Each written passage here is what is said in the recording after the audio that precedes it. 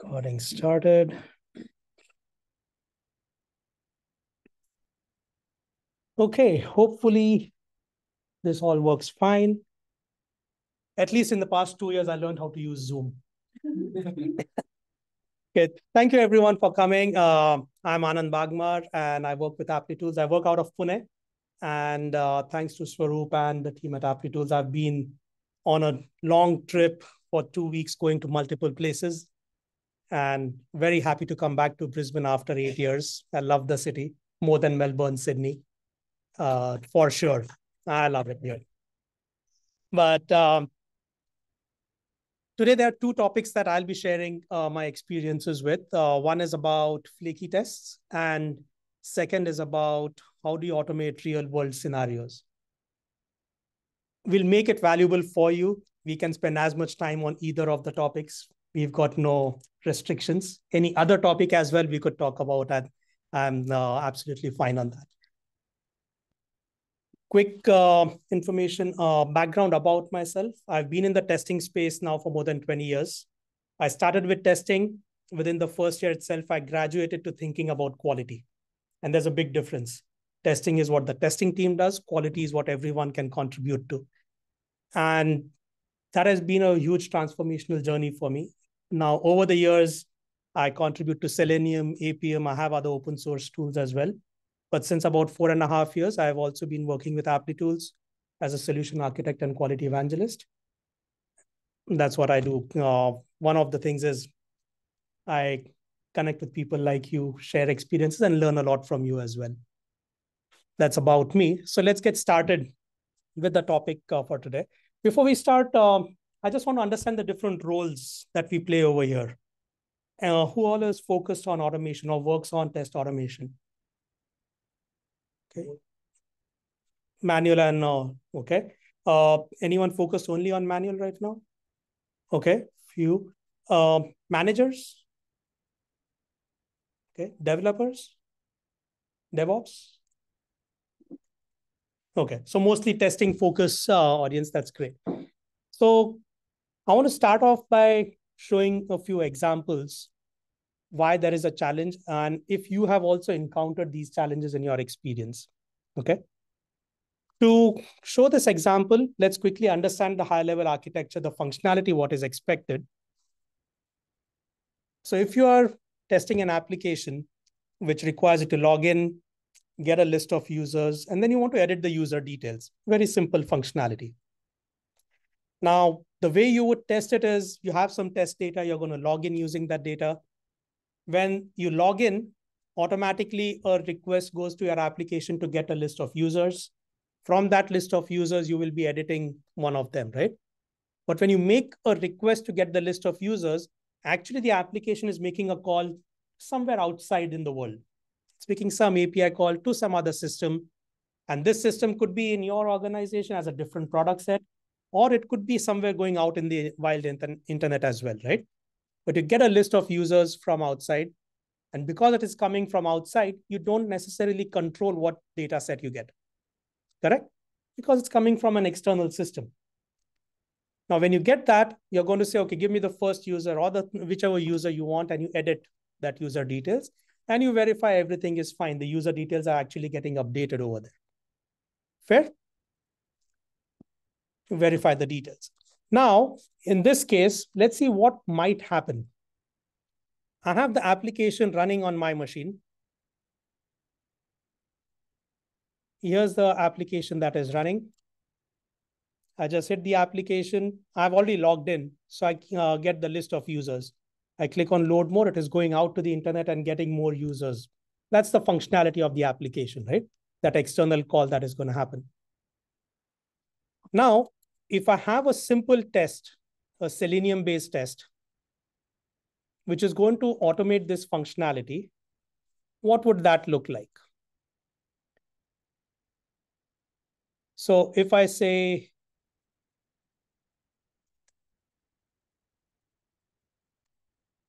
this is a simple test. Application is running on my machine.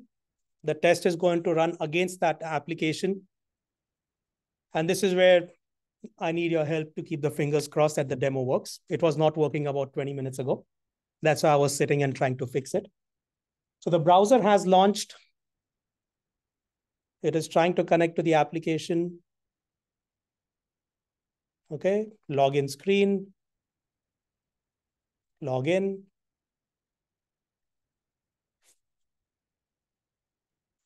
Login is done. It takes time to load because it's getting the data from the internet. It's going to click on that user and make some changes, edit, and then verify everything is fine.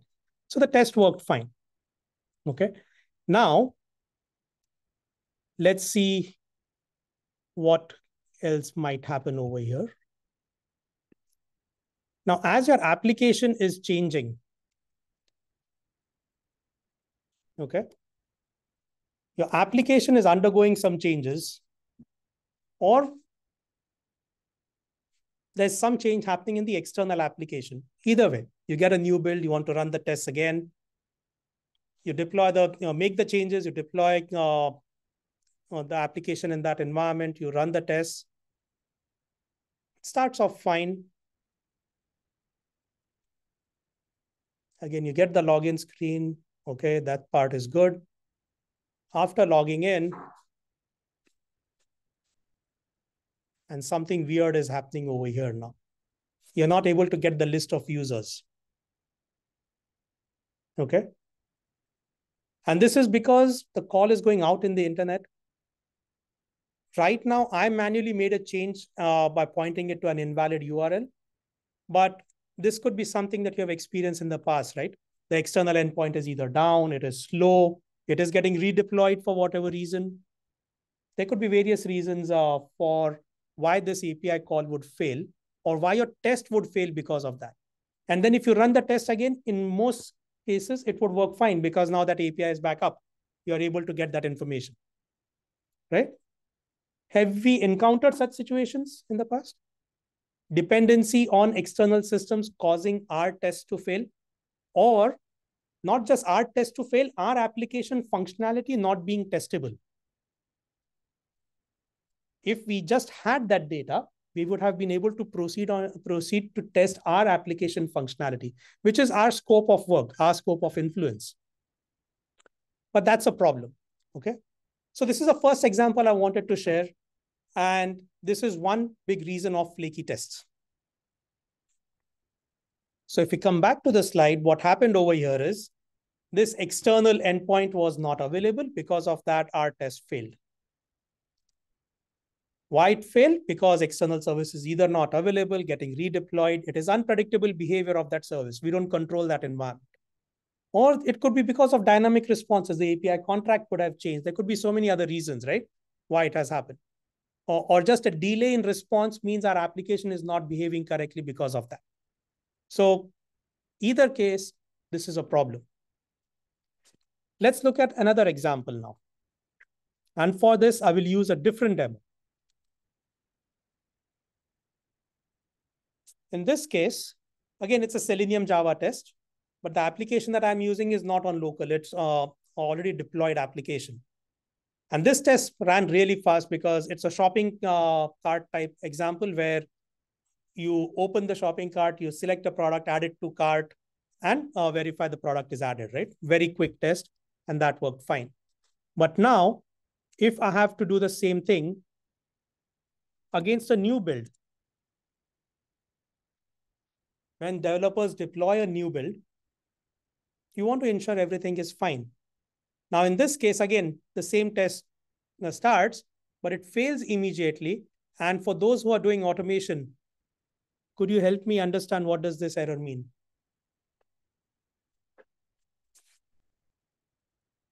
It's a no such element exception. What does that mean? Sorry? Element is not visible on the page, right? Now, it's not in the DOM, it's not visible. It could be various reasons. It's element not found. When the test wanted that element, it is not available. Now, there could be various reasons. It is not yet available. Maybe the application is running slowly. Our test is faster than the application. So it's not available by the time we interact with it. Or the other possible case is the locator has changed as well. The locator has changed, right? The way we are trying to access that element, that locator is not, that access methodology is not valid anymore. Have we come across that situation? Yes. But the application functionality continues to work fine, right? If you go manually to the application, you'll be able to execute everything, make sure everything is fine.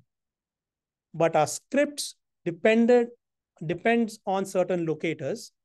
And because that locator is not available, our functionality validation is failing. But the application is working fine.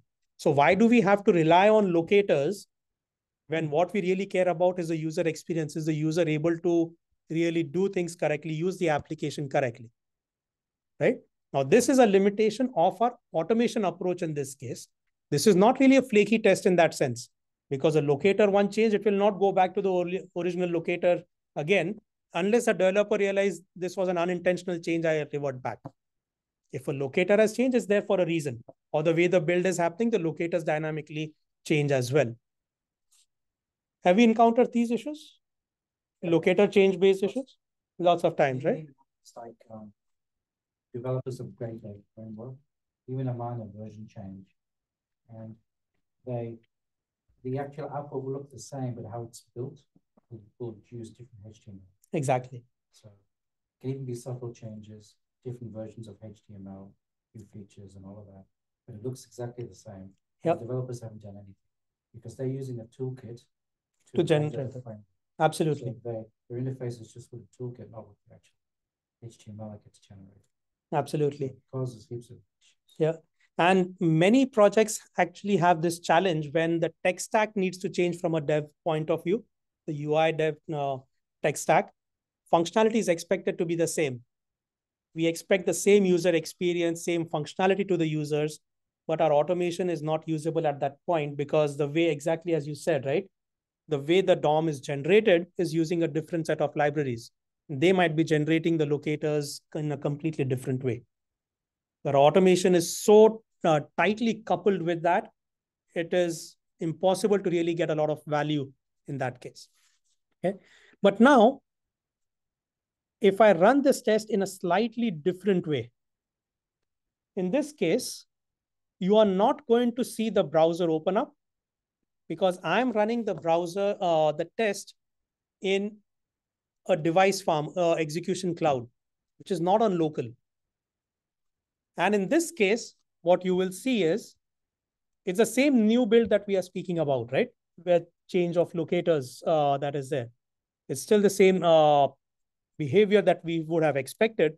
But with this execution cloud where the test is running, we are going to see that the test actually passes. Trust me, it passes. Okay. What is actually happening in this case, right? The test is running on the Applitools execution cloud. And in this particular case, you are seeing I ran the test just a little while ago when I was fixing the demo. You see over here, the test has passed. But instead of just running one test, because earlier we ran it just in the Chrome browser on my machine, right? We saw the browser open up. Over here, we are seeing many different browsers and devices where the test has run automatically. And the test has passed as well. Here it is. The test has passed as well. What is happening over here is a completely different technology of how the tests are executing. This is using the execution cloud using Visual AI. It has self-healing capabilities, which means even though the locators have changed, Applitools is able to figure out, is there any other alternate locator that could have been used to interact with the same element and proceed with the execution. And you will see over here when the magic wand icon is there, you will see what was the original locator and the new locator that was used for execution, because of which the test passed. Okay. What does this mean? This test, earlier original test failed because the locator has changed, and that could have changed for many different reasons. It doesn't matter. But this means our automation is not very reliable because of the tight coupling that happens. And if you think about it, what are the reasons of automation not being reliable? And especially if the tests keep on passing and failing indeterminately, these are called as flaky tests. You have no control over when it's going to pass, when it's going to fail, when it's going to pass again. You just keep praying and keep rerunning the test a number of times till it passes. And once it passes, you don't want to touch anything. Take that report, send it to your managers. Your work is done. Managers over here, right? How many times do we know about if the tests were flaky or not? Because the problem is, if the test is flaky, it is going to cause an impact to someone or the other at some point in time. Just your report says, yes, everything is fine. Your end users at some point are going to encounter that issue. So tests could be flaky for many different reasons. Do not automatically rerun the test or manually rerun the test just because it has failed and hope it passes. If it has failed, do the root cause analysis, dive down deep, figure out why did it fail, and try to fix that root cause. Only then your product quality is going to get better. Okay. So there are many reasons of flakiness. We are going to focus on two of these aspects. One is how can we make the test pass or remove the external dependencies, which we have no control on, and focus on our application quality, on validating our application quality. The second is about the locator changes and scaling of the execution. How can we get better at that? These are two things that we'll speak about. So welcome to the world of flakiness. It's not just about auto reruns and hope it passes. There are ways that you can actually address it as well. Okay. So with that, let's talk about how can we remove these flakiness. Let's dive deeper into these solutions. The first solution is the easiest of all. You have less tests, there's going to be less flakiness.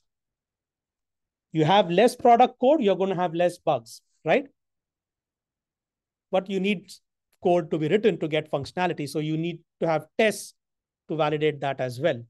But do you really have the right type of tests automated at top of the pyramid? Can you move as many of those tests that need to be automated lower in the pyramid so you get faster feedback?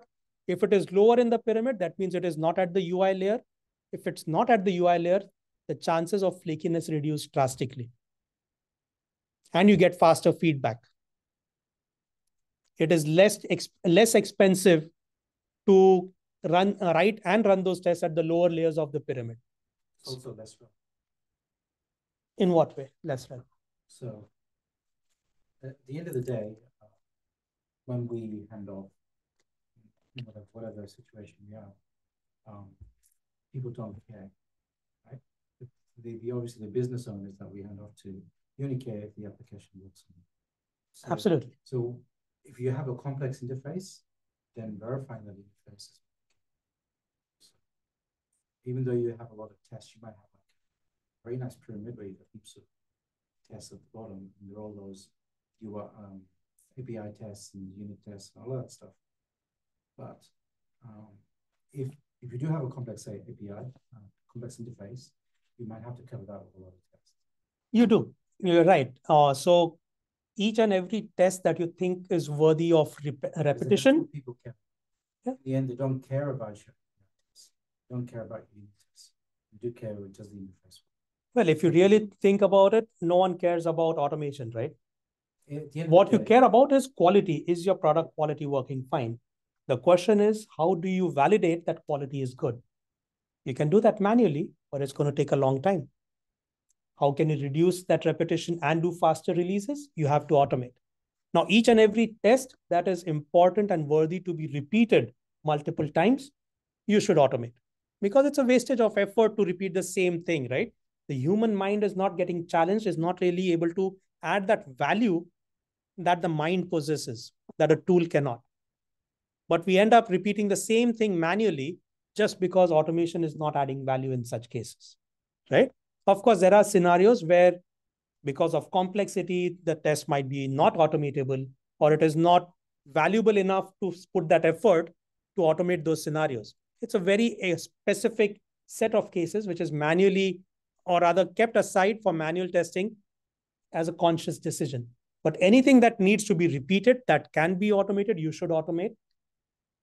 My rule of thumb is any test that needs to be automated, start by thinking, can I get the same value of the intent of this test by automating at the lowest layer of the pyramid as a unit test? If that value cannot be obtained, then go a layer up. Maybe it's an API test or a component test. Can I get the value of can the intent of that test be validated by that API test. If not, then I go a layer up. And that way, when the last point comes, okay, there is no other option but to automate at the UI layer as an end-to-end test, that's the right choice. Then whether you have one test or 1,000 tests, it doesn't matter, but it's a conscious choice where to automate that, right? That's what I mean by saying reduce the number of UI tests. Because UI tests are expensive to build, expensive to implement, very expensive to run. And any small change in the environment, in the execution in flow, in the infrastructure, in the network layer, in the test data, there could be so many different parameters with multiple executions happening at the same time. It could impact the validation of that test. So that's why you want to reduce those as much as possible. Okay. So give a very conscious thought when you're doing UI automation. Is it worthy to automate this at the top layer? Or can the same value be obtained by automating at a lower layer of the pyramid? You don't want to compromise on the value, for sure. Okay. So that's the easy part. But of course, it needs a team buy-in and everyone else needs to contribute to automating at lower layers as well, right? You need to check all the buttons, your drop downs, and the default values.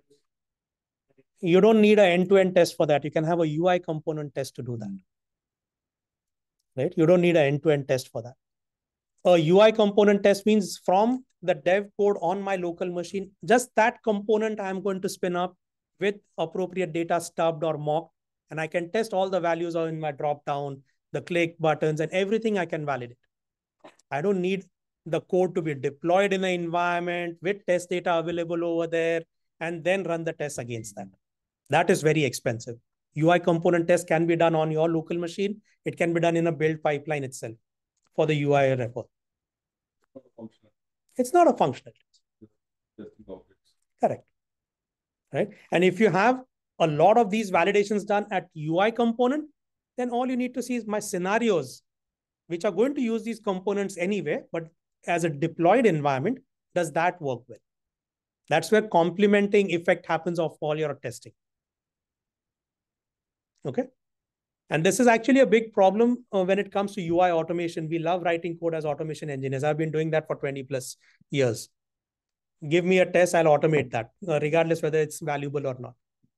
But my balding head and gray hair have started to tell me that's not a good idea. Okay. Think about the value. How can you get the faster feedback for it? Okay. The next thing is about how can you use intelligent virtualization to eradicate external dependencies or to remove external dependencies. Complex words over here. Actually, the concept is very simple.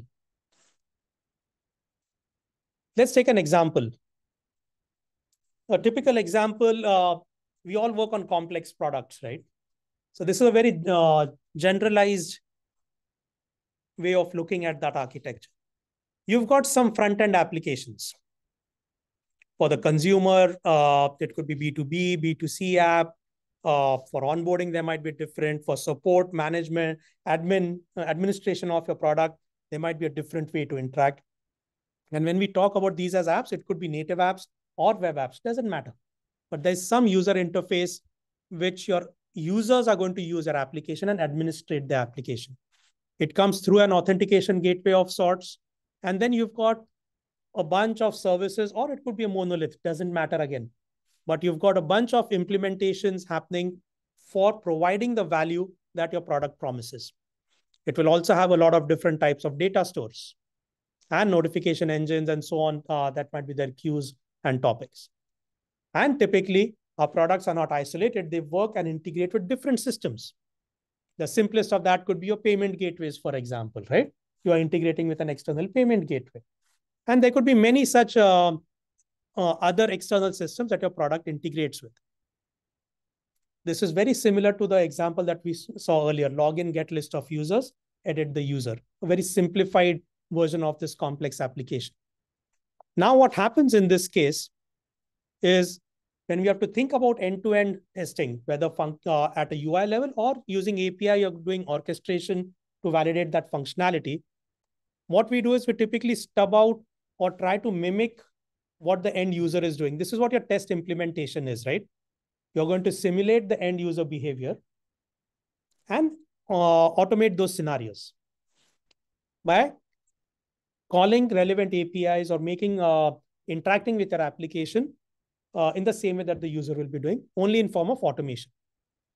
Now, in this case, if we take an example, again, similar to the earlier demo that we did, right? The test internally makes a call to service 2, either from the app or directly as an API call.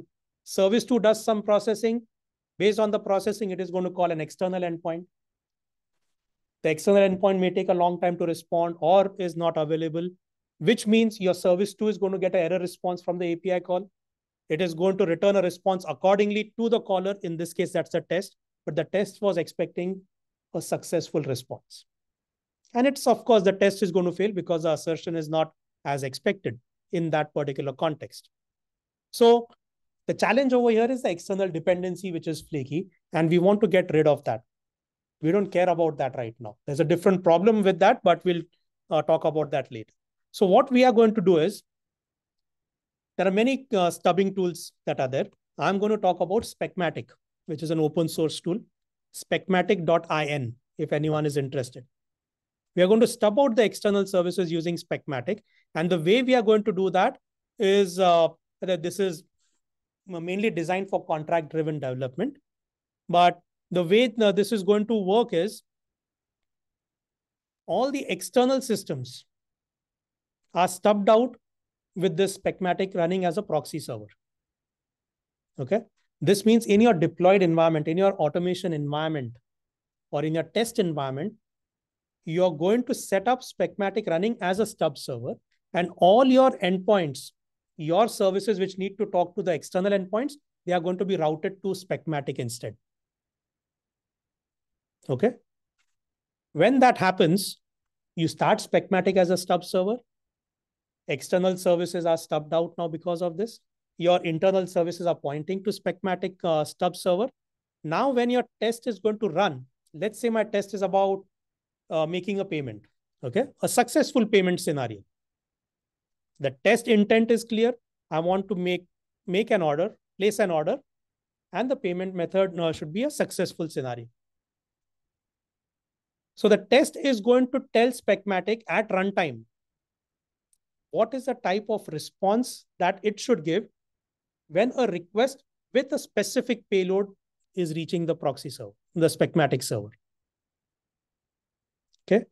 So now the test is going to start running. The test has already told the stub server what response, what request to expect and what response to give for that particular request. The test calls service 2. Service 2 does whatever processing, calls Specmatic as a stub server. Specmatic will say, let me check, do I have an expectation setting done for me already? I've got this request. Has that been set in my memory? And if yes, what is the response I should give back? Because my test has already set a response over there, a request response over there, the stub server is going to respond with the data that my test has set for it. Now, service 2 gets the response. It does subsequent follow-up processing and gives a response back to the test, which is saying, yes, it was a successful payment.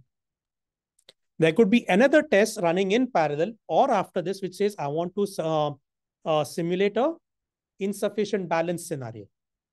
So the test is going to say, if I get a request with whatever payload that is there, specific to the context of the test, I want you to give me a response saying there is insufficient balance.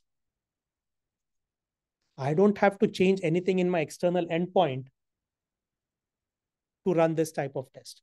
Typically, when we are doing payment-related scenarios, we'll have a positive data, which is going to give success response, or we'll give any random data, which is going to give incorrect response. How do you simulate insufficient balance? How do you simulate timeout scenarios? Because it's a deployed environment. Because if you make a change to that endpoint, someone else is going to get into trouble or their tests are going to fail, right? Over here, we are talking about automation able to run all these scenarios without impacting anyone else. What it does need is a separate environment where the external endpoints are stubbed out.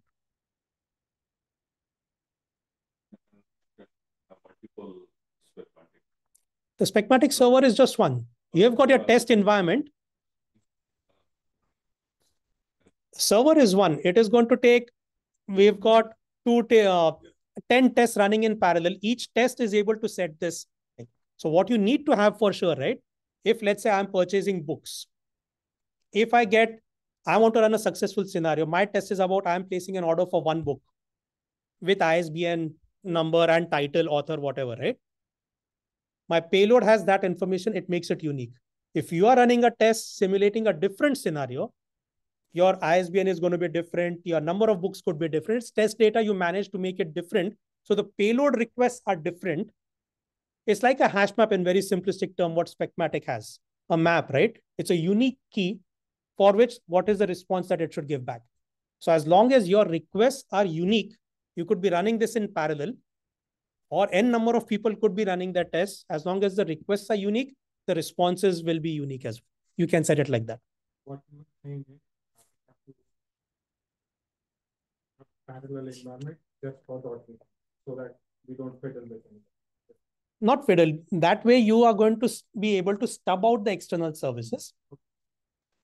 Because in an integrated environment, you will not be able to do that. When you say Specmatic works as a system, so is there a capability where you have a predefined set of requests with responses, and for anything else, actually go to the... Absolutely. Absolutely. So what Specmatic does, right? If I go back a slide, Specmatic actually supports the Open API spec. You use any tool for API design, Swagger, Pact, anything, you will be able to expose or save that contract, API contract, as an Open API specification. Specmatic uses that specification and it can do a lot of different things because it's mainly designed for contract-driven development. One, it can actually just give an Open API spec, it can do contract tests for you, positive and negative scenarios, purely based on your spec itself. Based on the data types, the rules that the API might have, it is automatically going to be able to generate positive and negative tests and run it for you. The next thing is when we are using it in this fashion, setting it up as a proxy server, you can give a predefined set of request responses, as you correctly said. Start it up with that. So it is going to give you those predefined responses for the request that you have already set up over there. That is like your static stubs, which is again standard stubbing tools will allow you to do that, right? Static stubs that are there. The big advantage that Specmatic gives us is ability to create dynamic stubs as well. If you have a request payload that does not match the static stubs, then you can set a different type of response that you expect. And if neither of the expectations are set as request responses, based on the contract that is there in the Open API spec, it will give you a random response conforming to that schema. So you'll get the random responses as well, if static stubs are not set.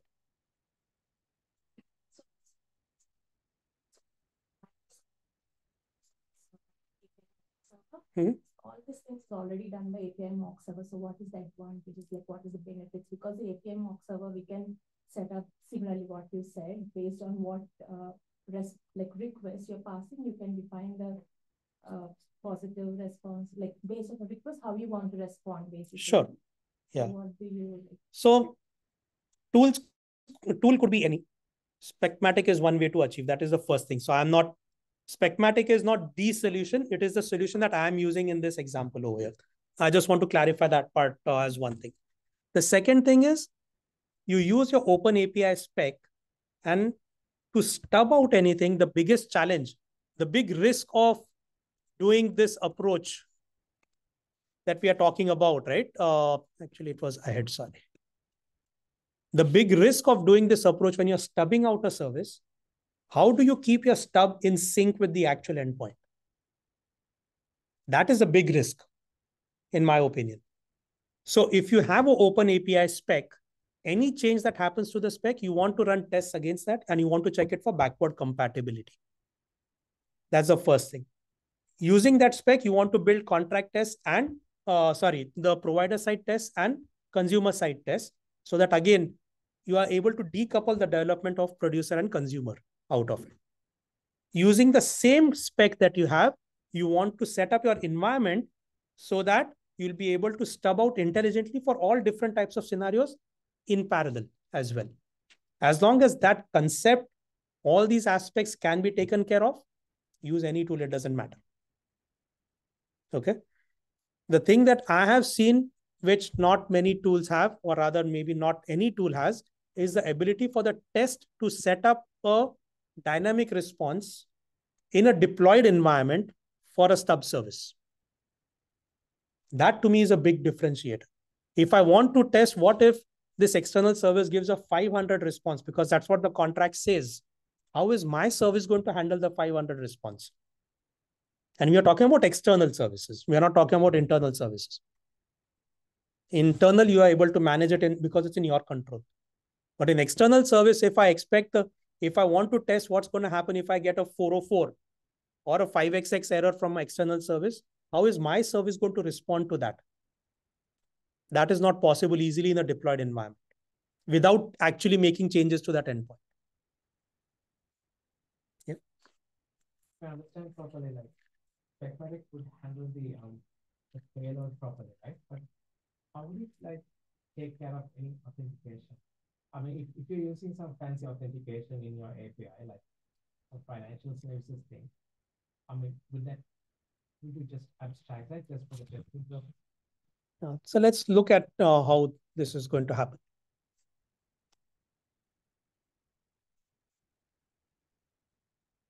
Okay. So this is my Selenium test.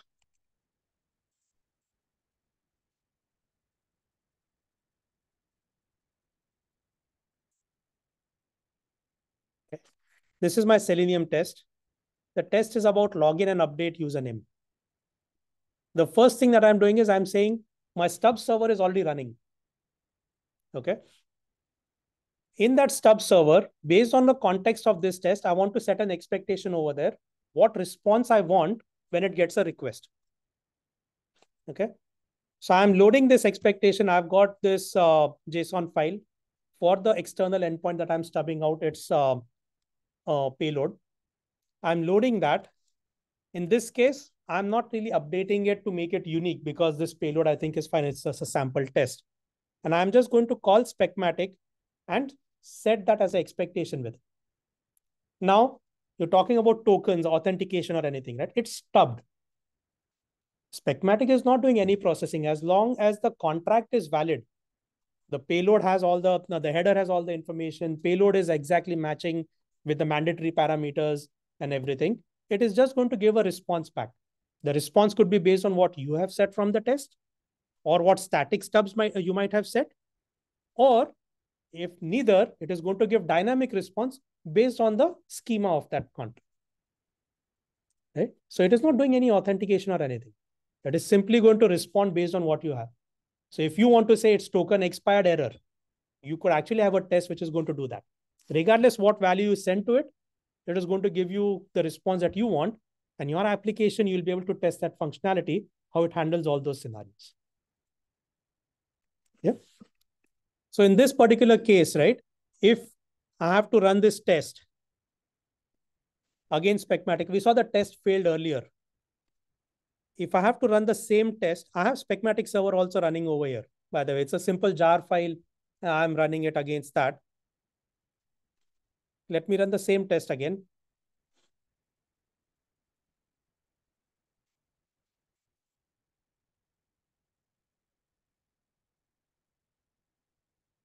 So now in this case, my external endpoint is stubbed out. I just changed where it is pointing to, my base URL, where it is pointing to, right? And it is going to be able to generate the response and proceed from it. I've removed that dependency for external. So I could very well have been in a flight with no internet access, and I could have tested this out on my own. But it's doing that.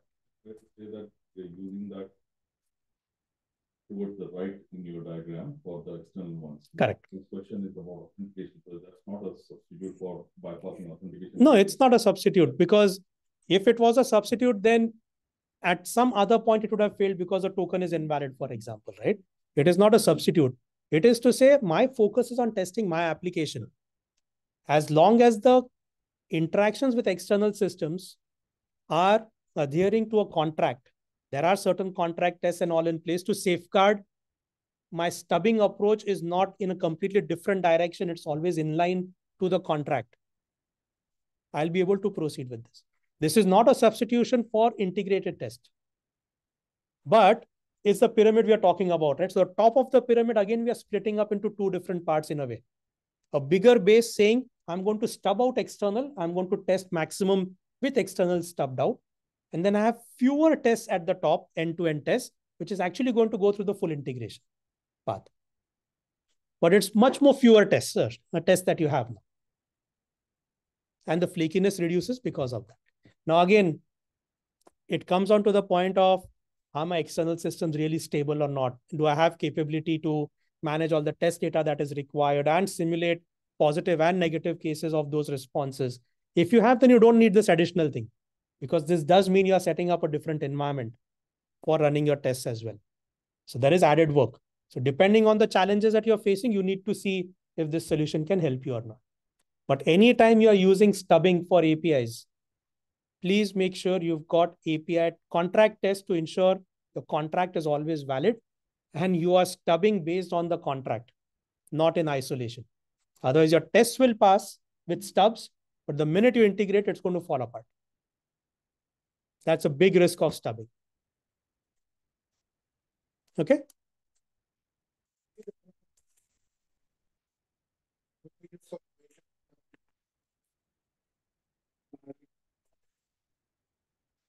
Usually when you automate something, sometimes your automation depends on your staff. Like, it depends on your staff. Once you have some automation, a lot of people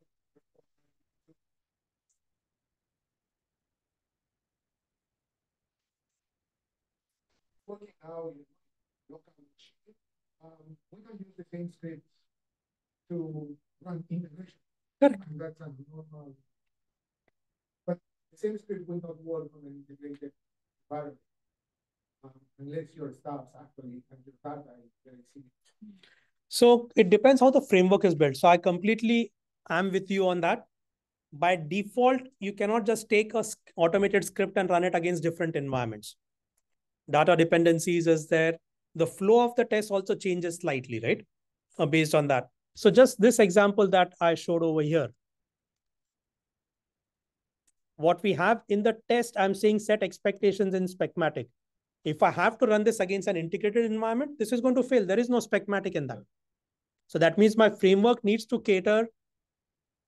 It needs to allow running against different environments, which means this method, it should first check if it is running in a stubbed environment, only then make that call. Otherwise, it's a no-hop type of thing, right? You just return and proceed from there.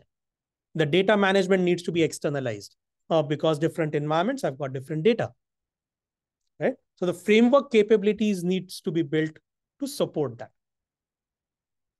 It's not going to happen automatically.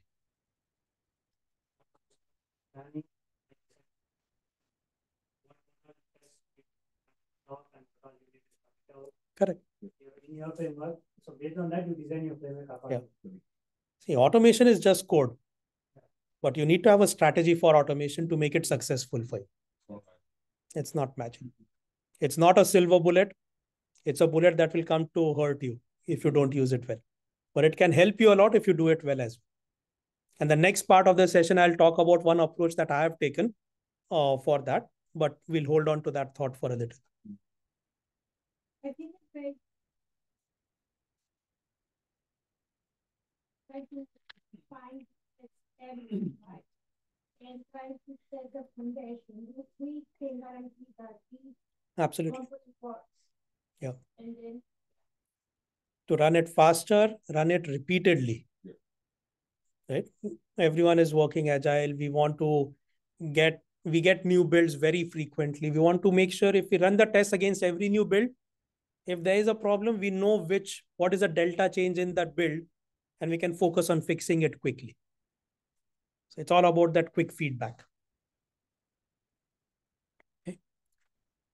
Any other thoughts on this approach for Specmatic? And as I said, it could be any tool. It doesn't matter. The key thing is make sure your contract is set and you use the same contract for provider and consumer side to do your development. Only then you should use that contract for stubbing out in your automation. If that is not happening, it's a huge, huge risk that your test will continue to pass, but the minute you integrate, it is going to fail. Yeah. Okay. So this approach will allow you to simulate positive, negative edge cases as well without taking down the environment. That is a huge advantage because manual testing continues to happen. Product owners, business analysts, they continue using the environment to validate functionality, see if everything is fine. You don't want to take down APIs just because you want to run the tests. And you don't want to stay up late in the night when no one is using the environment to try out those scenarios as well. Right? So this is a great approach to allow you to proceed. Okay. So that same test, I just ran it, right? Over here, the test passed just because I pointed it to Specmatic. It was stubbed.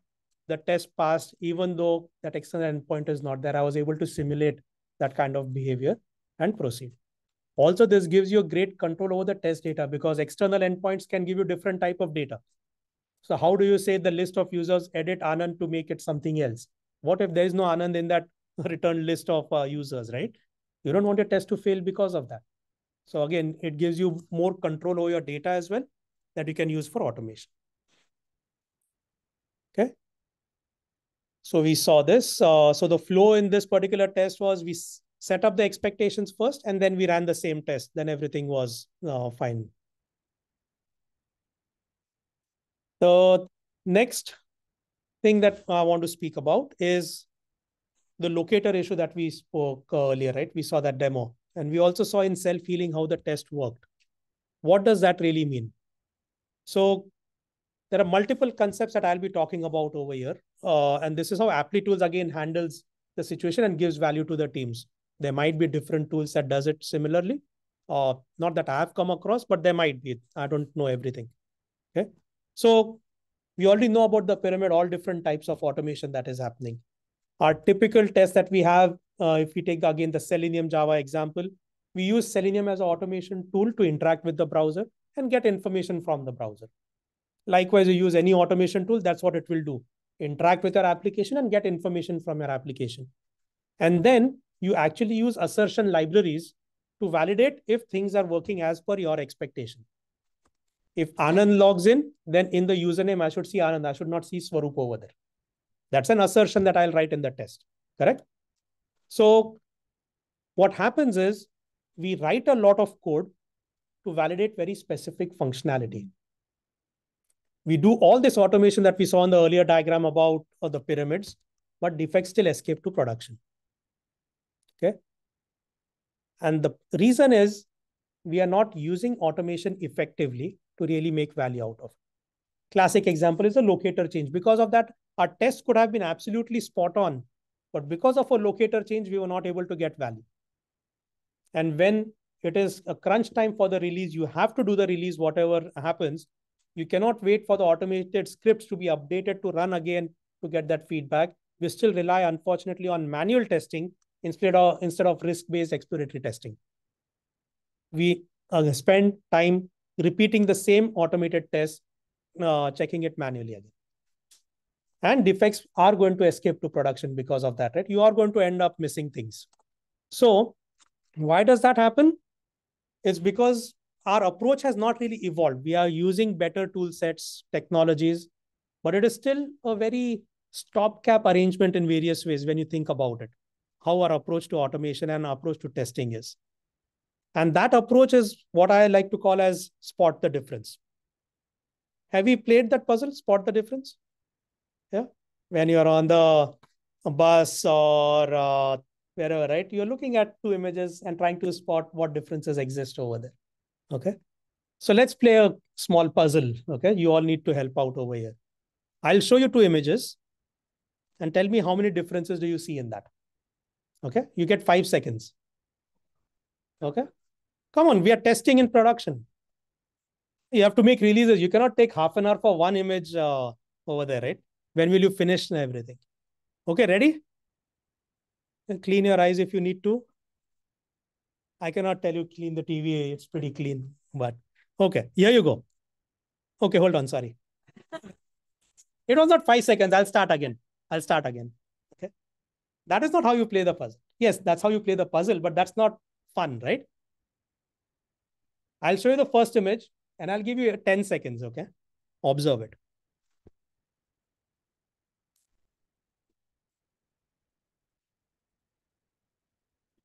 That would have made it easier. That's how you spotted it. Yeah. One image you can. Okay, you're wasting time. Okay. Time up. Time up. Okay.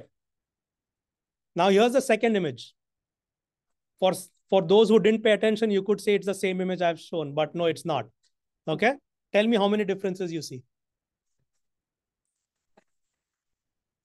Wrong. Wrong. 0. 1. Okay, we've at least got a big spectrum. 3.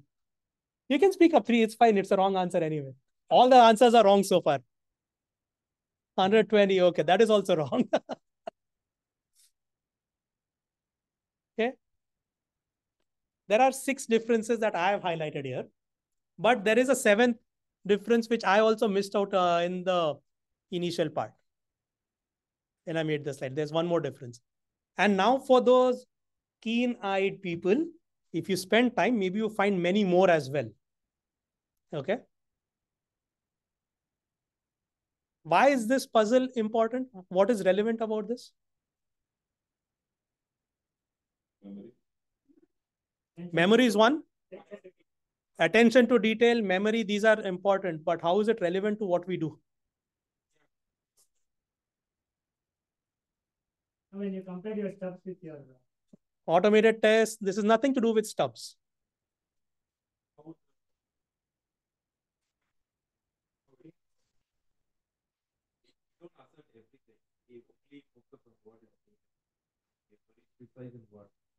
If you're looking for, they're not looking for every single UI element. Mm-hmm. Okay. No. Alignment, color, and all that's fine. I think you're looking at very micro level details. Things change with time. Things change with time. That's the nature of software as well, right? The problem over here is this is how we test, to take it at a higher level, abstract, holistic point of view. This is how we test. This approach to spot the difference of having 2 different images, if you have to do many of these, you will start with the range of 0 to 120. I think that's the maximum number that was quoted, right? But none of that is right, unfortunately. This is a very mundane activity. As a puzzle, you would enjoy doing it. But it's a very mundane activity if you have to repeat this as part of your testing work. This is how testing happens, unfortunately. Those who have been doing manual testing or contribute to manual testing, is this how you actually do this? How testing happens? Of course, there's context, but how do you know what is working on the screen? What is seen on the screen is exactly what is the requirement. You're using your muscle memory, your brain power to think about what was the requirement, what was the design, what is the scenarios. Based on that, you'll combine maybe 10 different scenarios when you're testing the functionality. But you are relying on your memory to what the requirement was. That is exactly to spot the difference what we do in our testing work. There's no difference. It's not about automation. You're right. But it's not about automation, right? I'm talking about the approach itself to testing. The approach itself to testing is about, even if you take a new feature or an old feature, you're thinking, maybe you'll go read the requirements again, you'll read the specs, you'll look at the wireframes, and you're going to put that into context and saying, this is a scenario I'm running. Is this exactly what is supposed to be like? You're not going to compare it. Very rarely will you compare the design with actual what is happening to see if everything is spot on. And if you have to keep repeating it n number of times, you will not have the design open because you've seen that too many times, but you're relying on your memory to see if everything is matching. How many times have we missed things? It's because it's a mundane activity, because it is tedious. You're always running against time. You said 10 seconds, that's too short. All the managers here, they are on our heads, right? When is this going to happen? We have to make a release. And that's the reason, right? Business expects a release to happen at a certain time. There are commitments made. You need to complete the activities by that time. And because of these running against time and constant repetition, errors are going to happen. You are going to miss out. It's not intentional, but you are going to miss out. That is our approach to testing as well, unfortunately. Okay. And the products that we test, they're not static images, right? It's not opera house type of images. These are real images which has got context, the data changes, responsive layouts are there, form factors changes things, user experience is there. We have experiments running in our products, A/B experiments. And we suddenly see a different layout. Oh, this must be a different path that is executing. We ourselves give that answer. This must be a different path. Whether it's a defect or not, we may not really know about it unless we spend more time on it, right? So product has context. And with this context, if you're trying to do spot the difference, it is going to be problematic. If you have the luxury of time, if you love playing the spot the difference puzzle day in, day out for a long time, then that approach will work. But do you have time? You never have time. At least Agile. Agile has actually messed it up, right? Agile has messed it up. Microservices architecture has messed it up. Requirement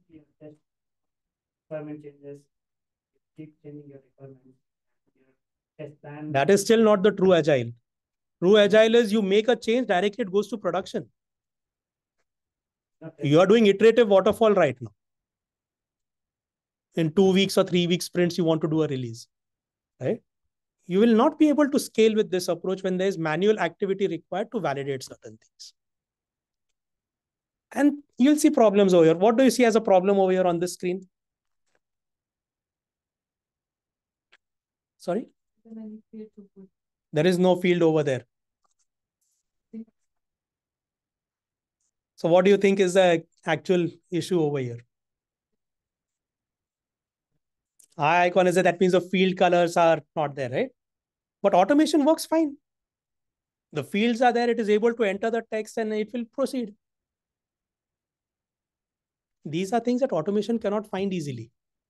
That's where the human mind is still very required. But now if the human mind is required just to see the colors and everything, is that true value of the human mind? Okay. In this case, the automation works fine. It was able to click on the continue button. But there is overlapping content. Would you purchase a ticket if the website was like this? I would feel scared because I don't want to have an issue in my ticket where money has gone. My ticket is also probably incorrect, or I have to go and talk to the airline people. It's a problem anywhere you go. It's a risk. What would happen in this case? Let me go to some another website and I'll try to book the ticket from there. So what has happened for this website? It has lost its business and reputation as well. We are in a world of Instagram, Twitter, threads, and whatever else. Immediately we'll take a screenshot, we'll post it somewhere. Right? It's a challenge. It's a genuine challenge. And you'll see these problems all over the place. This is Jetstar website from last year when I was coming. You see, the layout is completely broken over here. It's very unusable. I don't know what flex ticket really means over here. And for $5 more, I could have done that, but I don't know what's going to happen. Most recent, this is 1.5 weeks ago. In production. Yeah, Qantas website. How will I get access to it otherwise? And the problem over here was the website was slow from where I was accessing. This was an Australian website, right? Not the India website. I was booking a ticket from there. So yes, there was a performance which took time. But you see the null over here? That to me is a problem, more of a problem than the screen being empty right now. Null means there was some default empty text that is coming up over there. After some time, the site loaded correctly. I was able to purchase. I was able to travel. Actually, I hope I'll be able to travel tomorrow. I was booking the next ticket, Brisbane, Sydney. So I'll let you know tomorrow if this worked fine or not. Okay. But these are genuine problems, right? And this you cannot really justify by manual testing. Automation would have failed here if it had the specific timing issues. But if you love thread.sleep, then this issue would not have come up again. Okay. Now this null I was able to find because I was manually looking at it. Automation would not have been able to find that, because automation would be saying, wait for some text over here and then click on it. Automation would not be saying, oh, this shopping cart, the cart should be 0, and over here there should be some other button that shows up. Automation is focused on very specific areas, and that's a problem. So how do we proceed from here, right? I hope you understand the challenges that exist here. It's not just for automation, it's a challenge for manual testing as well. Repetition is a problem, and you have to repeat it on each and every browser, each and every device, different breakpoints that are there. And you need to do it for every release. Even if you say every sprint, it's still not easy to repeat that every sprint because the scale is too much. So what do? This is where computer vision can help a lot. Okay. Now, I did this other set of webinars with ChatGPT and the impact of ChatGPT in automation. There's a Gartner report over there that I speak about, which talks about the hypes of AI. And in that hype, it has a very interesting graph. If anyone is interested, you can look at that webinar or ask me, message me, I'll send the link to that. There is a stage of where the technology is becoming acceptable or mature enough for use. Any technology, any advancement that happens, it goes through early adopters or other experiments, early adopters, major adopters, and so on, right? And the technology also stabilizes accordingly. Computer vision, chatbots, autonomous driving, these three things are at a stage of realization where it is becoming very easily available and reliable for the end users. It's three things that are there. Autonomous driving, which we know of examples of autonomous driving happening in certain parts of the world. Chatbots, we know it's very difficult to talk to some chat assistant. And I always rack my brain because it is not able to give me the answers or solutions that I'm looking for, because it's a bot responding. It's a challenge, but it is getting way better. It's difficult to predict what really is going on over there. In many cases, it is very helpful as well. I don't need a person to really be there to respond to those queries in many cases. And computer vision is something which is there as a state of realization where it can add value. And that is where visual AI also fits in. So that report I saw earlier this year, but visual AI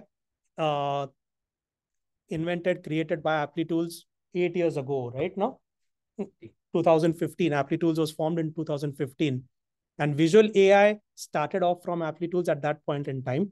And the level of maturity it has reached, it coincides with the Gartner report as well. And what does that mean? Typically, when you think about doing visual comparison, spot the difference, you're looking at two images and trying to compare them. In terms of automation, what that means, in the original sense, it was about doing pixel comparison. Does my image on the left, is it identical to the image on the right? But we know pixel comparison doesn't work. Why? Because we're not comparing two photographs. We're comparing two products. Today, the date is 24th. Tomorrow, it is 25th. If I try to compare these having a date timestamp, it is going to give me false positives saying here's a difference found. Product has context, and pixel comparisons will never work for that. What AI can do is it can help you focus on differences that actually matter. There are different tools, algorithms that can be used in context of your application to give you the best possible validation out of it. And remember, AI, whatever tool sets you use, should support all platforms that your application is available on. If you have web, mobile web, Android app, iOS app, the tool set should be able to support that. It's okay if it doesn't, but you need the right tool for all that, right? For all the platforms to give you the right type of value. Applitools AI works actually with all browsers, all types of native apps, desktop apps, and PDF documents as well, and images as well. And you can use AI algorithm out of the box to start testing it. Even today, you can start off directly. There's no training of the algorithms required for that. Okay. Now, what that means is, right, with your product quality, whatever automation you're doing, you're going to add a layer of user experience validation on top of that as part of your automation. So all those screenshots that we saw earlier as examples, Southwest and the banking website, Jetstar, Qantas, and all those, any type of product, you'll be able to add visual validation on top of that, which tests your functionality and your user experience automatically. Now, if I ask you how many pillars are there in this office, what would you do? You'll have to go around and count them, right? You might miss out if you don't know the layout of this office. Like I've come here first time. I might miss out on some room where there's a pillar. I don't know. But what a tool can tell you, if you look at the blueprint or a plan of this, it can tell you immediately, okay, there are so many pillars. So what AI can do for you, visual AI rather can do for you is, you look at two images, based on your choice of algorithms, the tool will tell you, here are all the differences that are there. What is expected, what is not expected, only you as a team member know about it. No one else can tell you. No tool can tell you if this is wrong, this is unexpected or not. But the tool can tell you, this is what you expected as your design. This is what I see right now. Here are the differences. Now you take a decision what is. Okay. So now what that means, right, is if I go to the Applitools dashboard, I'll show you very quickly how this works. Let's take simple example. I'll start with a passing case. So Applitools is telling with the choice of algorithm, if there is no difference, it is telling you it is passed. But if there is any difference, it is showing it as unresolved. Let's start with a passing example. Left side is the baseline, the golden copy, your design, your approved state of application for this particular test when the test ran.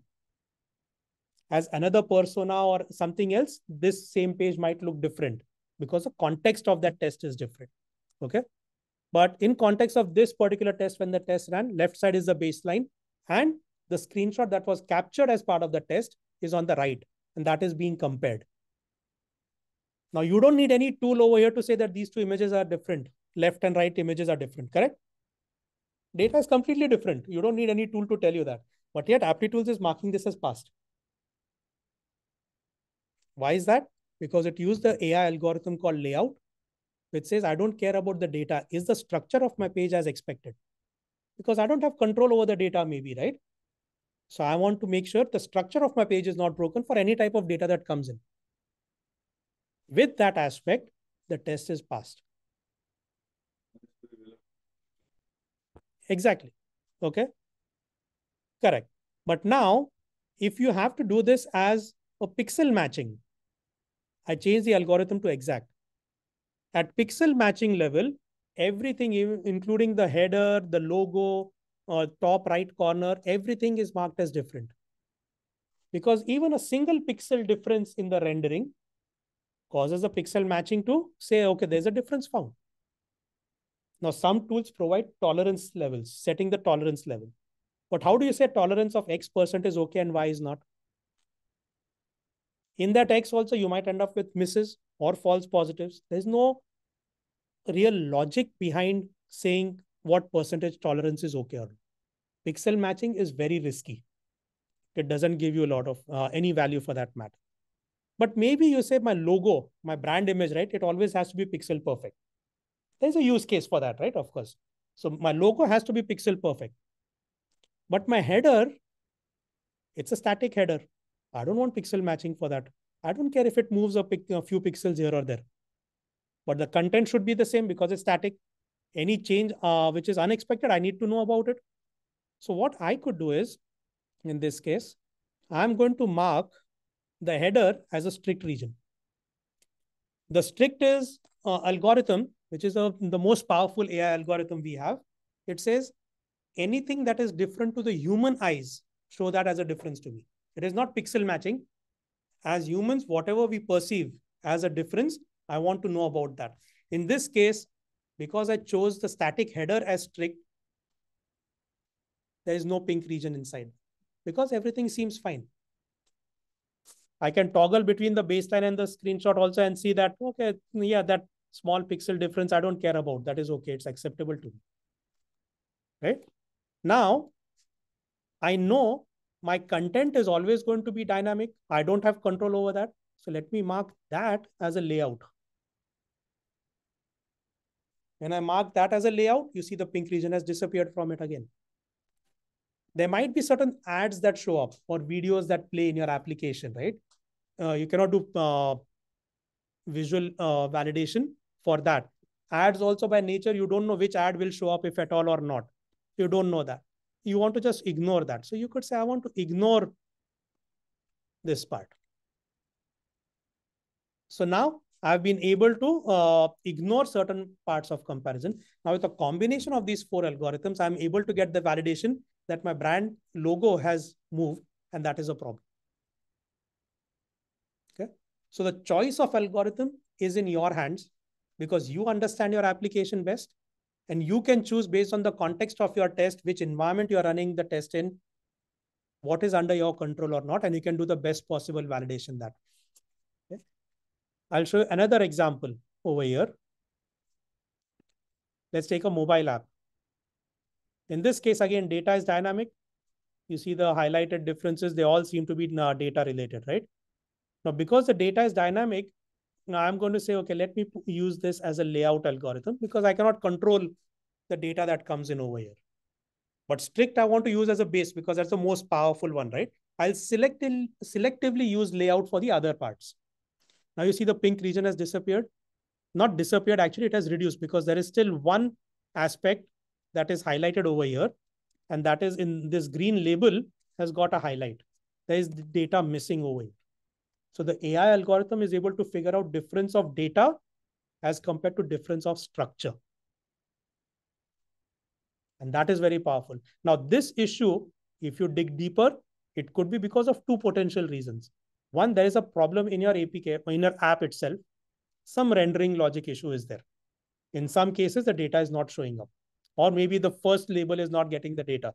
Could be any reason. Based on your investigation, you'll be able to find that. The other problem could be, it could be in your API, which is getting the data. Maybe there's a problem in the API itself. Regardless of the issue, your visual test has been able to highlight and find a functional issue. This is not just about a UI issue. This is a functional issue. So with visual AI, you're able to test functionality and visual validation. At the same time, we are now doing one screen validation, rather one validation for the full screen. Your test could be about you come to the Yahoo Finance, click on the hamburger icon, do something else. You're not even doing any validations here. Maybe there's another test which says basic should be selected by default. Or I want to click on details and see something else. You're going to have n number of tests based on the same set of screens. Instead of that, if you optimize your scenario identification and use visual validation, the number of scenarios reduce, but you are able to do a full screen validation. You are able to validate full functionality of that screen, even though it might not be directly related to your test. So you're getting increased coverage by automating less tests, fewer tests, and you're getting more value as well.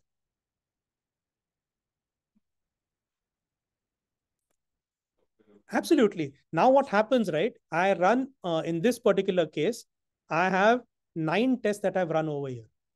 I need to come to this dashboard only to take decision on the unresolved tests. If it has passed, I don't need to worry about it.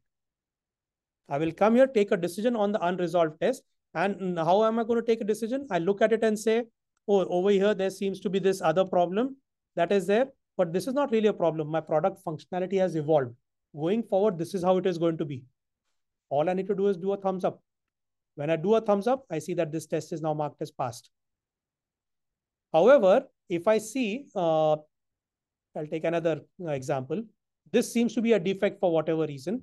Now, if I have a defect management tool integrated, I will create a defect over here, give it some name. This is a bad name, but I'll create a defect. With the defect management tool integration, you can actually create a defect directly in the tool.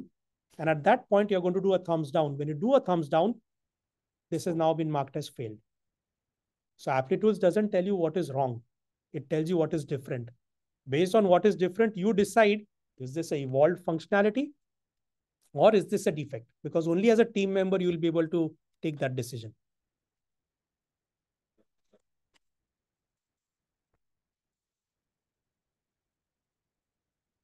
All the popular ones, which one do you use? Which ALM? No, HPALM. Yeah, we integrate with micro focus also. Should be with all this time. Popular. Correct. Okay. Yeah. So we can do business process completely and then business process as well as every screen-based testing. That's what Correct. we are. And when we say here, we are trying to check layout as well as a script. So every time do we need to change during our test? When you are implementing the test, you will decide what algorithm is right for this. Okay. So As an implementer, you would need to say, this is the context of my test. What should I which algorithms or combination of algorithms should I use for? Or a combination, right? As I showed on that Yahoo Finance screen, or the earlier one as well. You can choose whichever combination that makes sense. If you say that earlier you were talking about drop down, right? I just want to validate if my drop down has the content over there. Because there was some heavy processing that happens. I just want to make sure my drop down content is visible. Click on the drop down and then do a visual validation only of the drop down instead of the full screen. It is possible. So AI is cloud-based. So no, there are multiple ways. The demo I'm showing is on a public cloud, which is in the US, but customers can also choose to use a dedicated cloud in the region wherever they are. So we have Australia cloud as well, Azure, that could be used. In some specific cases, if you don't want to use a cloud solution, like government organizations sometimes have that, you could also have an on-premise installation. Okay. So Correct.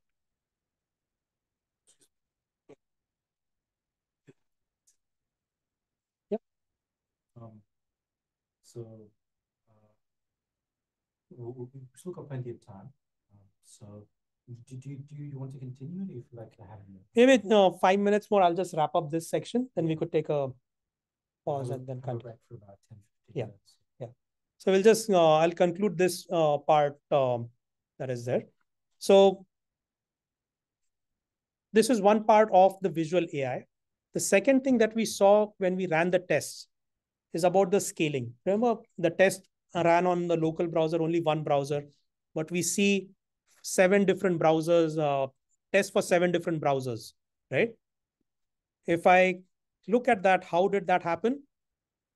The test actually runs once, but whenever you do visual validations, if you have the ultra-fast grid integrated of ApplyTools, you can specify the number of browsers and devices where you want the validation to happen. So automatically, you'll be able to get the results of all of those. What this means is a typical cross-browser testing strategy. I've got 100 tests. I'm going to run it on my 4 major browsers and 3 or 4 devices, portrait, landscape, or tablet, phone, whatever. Essentially 100 tests multiplied by the number of combinations that we have, right? 7, 8, or whatever it might be. If 100 tests take 1 hour to execute, 7 combinations is going to take 7 hours minimum to execute. That is going to have flakiness, infrastructure cost, test data in requirements, load on your test environment, a lot of other challenges that you need to look at. Instead, with the ultra-fast grid, you are running the test only on one browser, so only 100 tests are going to run. And you could run it in parallel as well, right, to get faster feedback.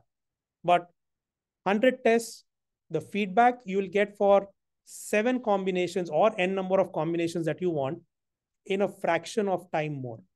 So if I have to give these 7 combinations as an example, 100 tests took 1 hour, 700 results will come back in 1 hour, 5 minutes, 1 hour, 10 minutes.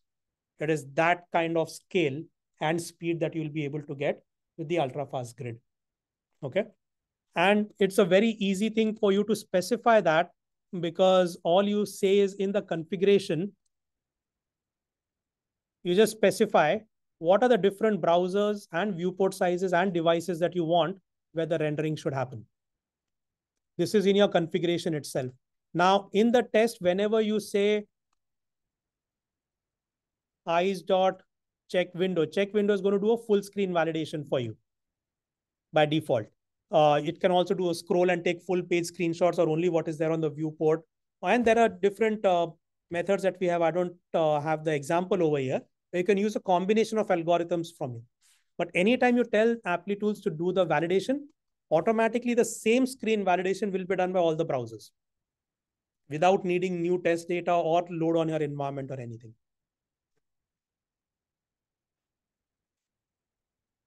It uses the latest browsers, and you also get last 2 versions for each of those browsers. And we keep on updating the browsers in the grid for that. Okay? Just one combination here shows that. Exactly. And that's what is actually different, right? Because browsers are W3C compliant. So if functionality works in one, it will work in all the others, unless you are building browser specific components, which I'm hoping no one does that anymore, right? Because it's not valuable. It's not required.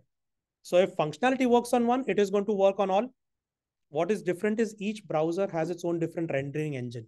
You want to make sure rendering is happening correctly in all. That's where this combination works. It is actually just rendering the same screen. It's taking a snapshot of the screen and re-rendering it in another browser. It is not doing functional loading of that environment, re-rendering of the screen. DOM and CSS and images, all of that is captured and read. Okay. The third thing that is happening, which is in a way magical, is the self-healing capabilities. Because you run it in the Applitools execution cloud, if the locators have changed, of course, this means the first time the test should have run successfully for Applitools to know and capture different locators for the elements that are there. But the next time you run the test, and if that locator that you're trying to interact with is not there, it will try to find a different matching one. If it is able to find, it will use that. You get a notification over here saying a different locator was used and the test has proceeded successfully. There could be cases where the test has not worked correctly. Okay, so this is an example, right? Using self-healing, the test proceeded, but there was still a difference in one of the browsers. You look at it, this seems to be a pure visual issue where the rendering is different over here, only in that one combination. Other combinations, it was fine. And if you have the root cause analysis enabled, you click on the difference, you'll see the DOM and CSS difference, which caused this rendering issue to happen. So now your UI developer can take this and fix the problem quickly. Okay. So with self-healing, the test runs. Yeah.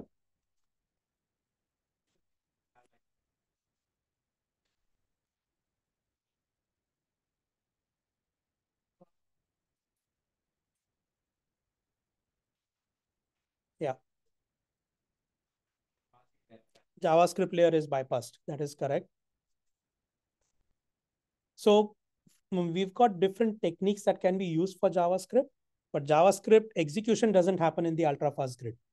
So a typical challenge that where we see because of this is your responsive design is controlled by JavaScript instead of CSS.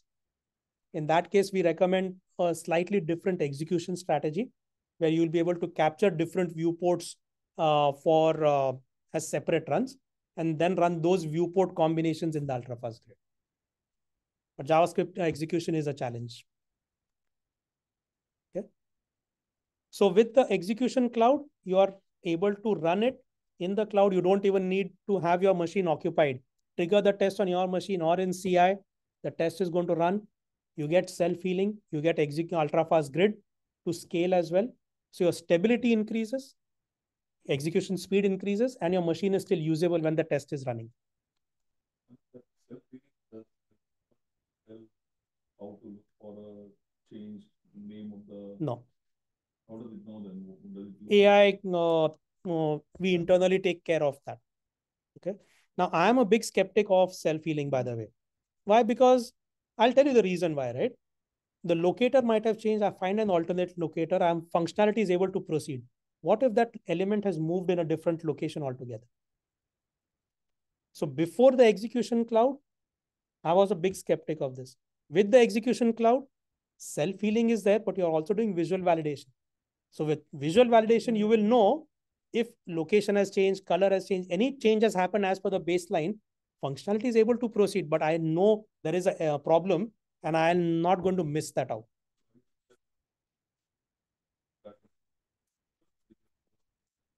No, it happens together, right? In tandem. All you need to say is in my execution, my scenario has got 5 steps in the workflow. I'm going to take 5 validations as part of that, right? And it's going to have self-healing along with it.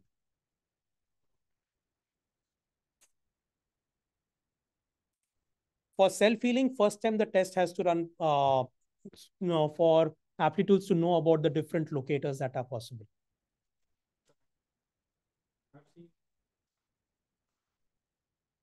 Paste.ai. Yeah. So they talk about from everywhere. Card icon. Yeah. No, it's not like that. This is based on your DOM, your application. This is not doing image recognition. This is a lot of other type of learning is happening, which is internal knowledge, even I'm not aware of a lot of the internal implementation. It's not based on the UI finding out a cart icon and using that, right? What if I'm using custom images? That is going to become tricky in that. So this is different. Okay. Now with this approach, you run the test once, it used a different locator. Next time it might find a different locator to use as self-healing and proceed as well. You don't really care because now you're decoupled from the locators. Only locators you need is to do the interaction and navigate your application to achieve the functionality.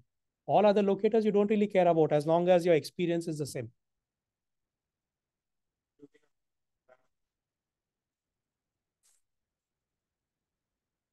No, it's a standard Selenium driver. When you do start eyes, so when you start the test, you will tell ApplyTools a new test is beginning and you're giving the driver to it. So in this case, I'm giving a Selenium driver to ApplyTools. So here's a driver and some other information for it to use. No, it's the same driver. So you're still using Selenium to do the navigation. Any validations, you're going to use ApplyTools eyes for. Yeah. So use your automation tool to do the navigation, do the interactions. Validations are done using ApplyTools Visual.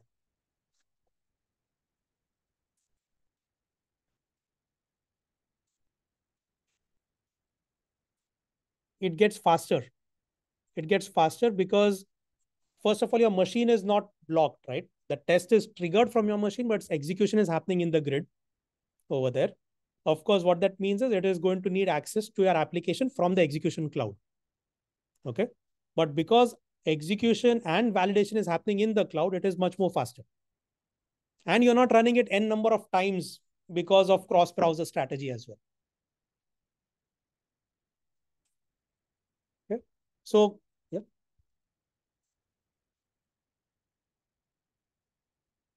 There's always a chance, but that's where tying it with the visual validation is very important. Without that, it would have clicked on something and the test procedure is going to fail at some other point because it clicked on something else that was unintended. Or the location has changed somewhere else. So it's a different problem that you have missed out. With visual validation, you are able to get that safety net self-healing, plus visually everything is fine as well. Of course. Of course. Yeah.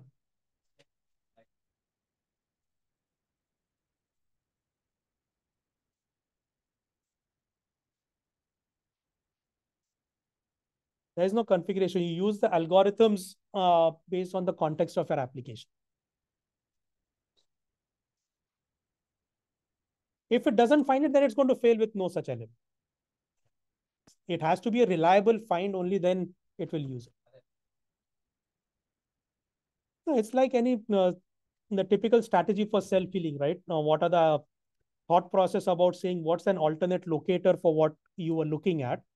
Only if there's a reasonable level of guarantee that it's the same locator, then it will use. Okay.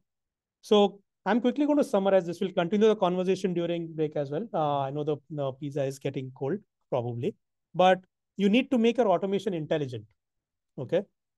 Reduce the number of UI tests. And by reduction, it's not to reduce the value of your automation, but genuinely think, can a lower layer automated test give us same value or better value to you? Reduce the number of UI tests. Then what you have at the top layer is going to add value to you. It's not just increasing the execution time.